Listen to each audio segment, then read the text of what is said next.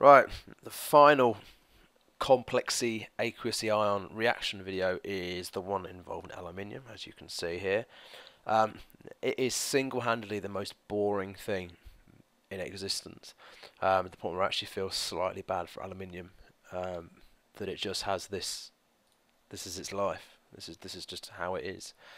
Um, all the colours here, not that blue to dark blue is particularly exciting, but this colour, the only colours of aluminium are colourless or white, which isn't really that exciting.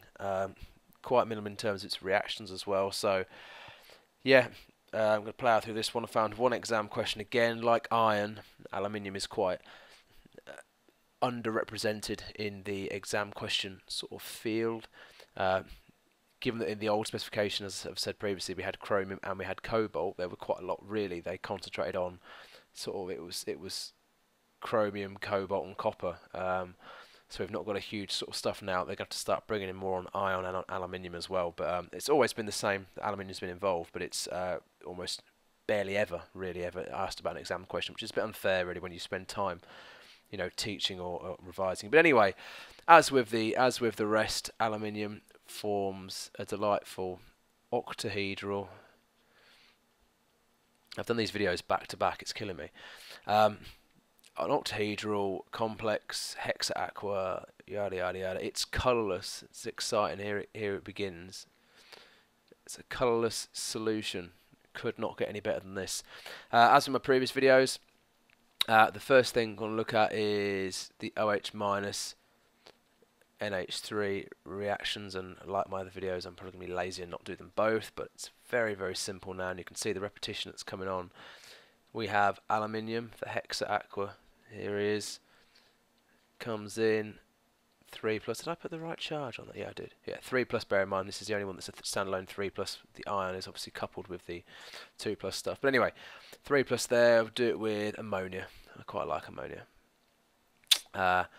There it is, and standard here, as we would have the 3 plus ion, we would go with Al, H2O, 3, OH3, solid because there's no charge, remember, and NH4 plus, balance it up, done. The same would be true of the OH minus, it would just be 3OH minus, 3H2O, same complex formed there.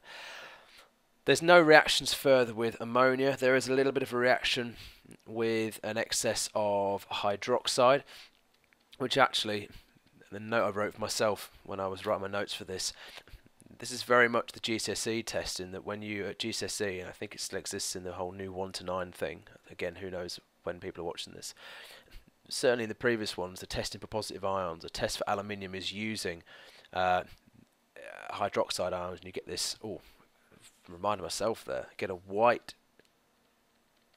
precipitate, terrible, from initially a colourless solution. However, back in the old GCSE scheme, that could have been aluminium, calcium or magnesium, but the fact is this precipitate reacts with the excess hydroxide and ultimately turns into a colourless solution, therefore telling you it was aluminium ions. And that's obviously true now, so that's a bit of a repetition there in that overall reaction, I'm not convinced about the next reaction, the step-by-step one, but we'll see. Overall reaction is the H2O6 reacting with 3OH minus, sorry, no, that's wrong, 4OH minus to produce,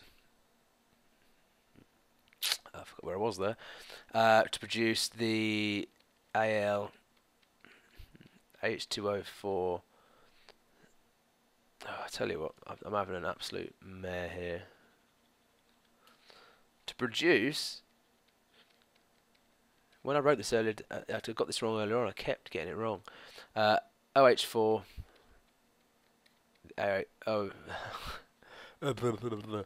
H2O2, because there's the 4 hydroxides there, our charge drops down to minus, and we get 4 water to produce. Remember, that is the overall equation. If a question ever came up on aluminium, although the examiner would probably die of excitement, just of the premise of including this in a paper. If it ever came up, That's actually quite horrible. I don't think examiners to die. I'm not suggesting the examiner anyway. If this were to come up, remember again, it could be one of those sort of X to Y, just like in the copper example. So it's taking it from this version here, which would be the Al H2O3 OH3. Taking that across, you would be using 1 OH minus. I think I'm right with this. And you would just then be going to the AlOH4. What is going on with my head? H2O2 minus, and just a single H2O. It's a step-by-step reaction. I think that works just about right there. And then the final one before I go on to the single exam question that I found is with carbonate ions, and it's the same as the ion 2 reaction. It's that more acidic version because of the more polarizing effect of the 3+ ion, and we end up with aluminium H2O 6 3+, CO3 2 minus, going to the Al H2O 3 OH3, solid of course there, going through to, I need to put some state symbols into things as well. Been sloppy on that one. It's because it's too exciting. That's a weird 3. That's a 3.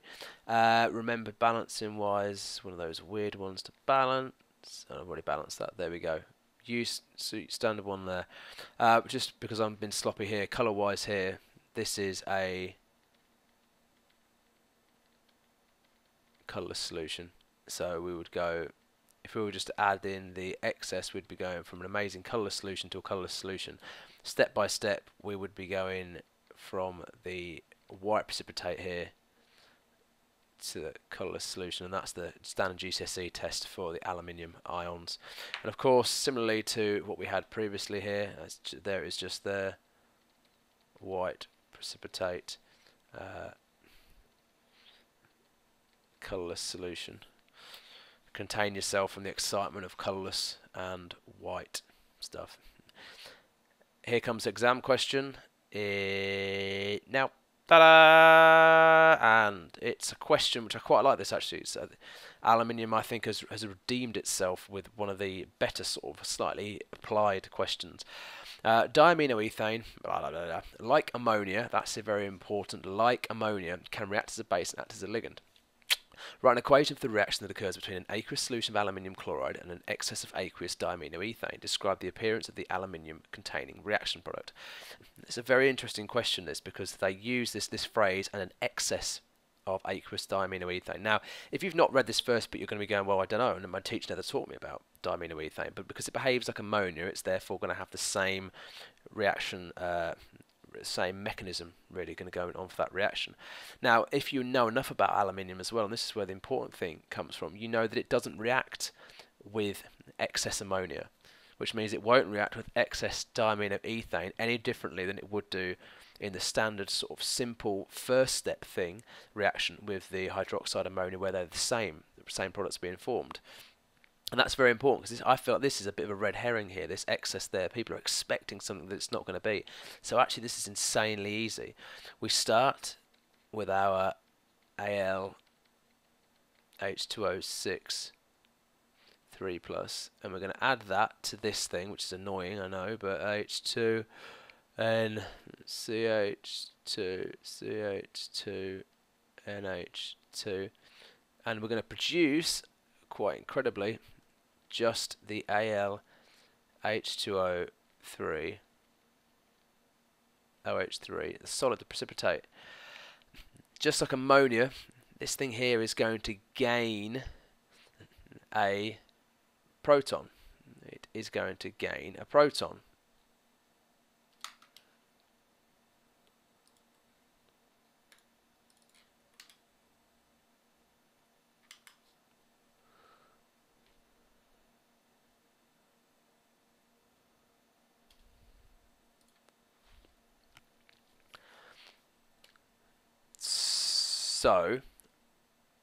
So what we would have then basically is, and you couldn't specify where it's going to gain a proton because there are 2 amino groups. So each of those is going to be protonified, so it's going to be H3N CH2 CH2 NH3.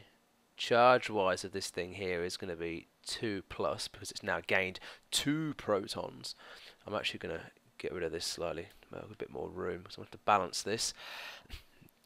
Very simple initial equation there. In terms of describe the appearance of this, well, this is going to be a white precipitate, a white solid. Easy. Balancing this up, we've got to get the right charges and things here, so I'm going to say 2 there, 3 here, 3 there, 2 there, because we've got to get the 6 plus on each side. That's quite a straightforward equation, really, and quite a straightforward sort of question once you appreciate that there is no excess ammonia or diamine-methane reaction. It's just a standard one, and in this case you're just substituting NH3 for that thing here. It's right towards the end of the paper, this as well, so it's, you know, this in theory is one of the harder questions on the paper, but actually I think it's quite straightforward. Anyway, and also it gives it here, acts as a base and a ligand, so it's blah, blah, blah. That's a bit of a sneaky one there, the fact that it's not acting as a ligand here, but this can act as a ligand, but it's not acting as a ligand. I think it goes in the next question. It looks at, yeah, see there's a cobalt one there, which I think it does get involved, but cobalt's no longer required. So anyway, that's aluminium. Hopefully I think quite a short little video there. Any problems again, tweet and all the rest of it. Otherwise, aluminium, hope it's been of some help.